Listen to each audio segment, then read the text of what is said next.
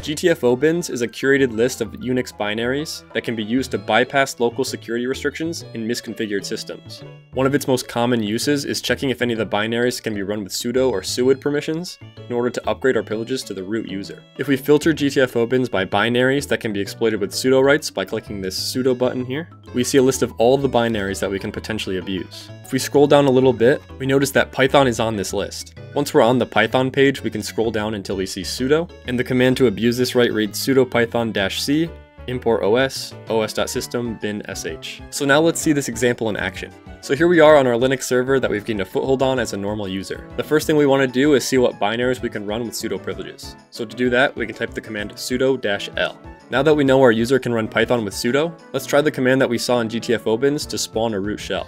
So if we type or copy and paste the command we saw in GTFOBins into our console and hit enter, we see we get the pound or hashtag symbol indicating we're in a root shell, and we can verify this by typing the command whoami, which will come back with the user root. Now that we're root and we have full control over the machine, we can basically do whatever we want on the system.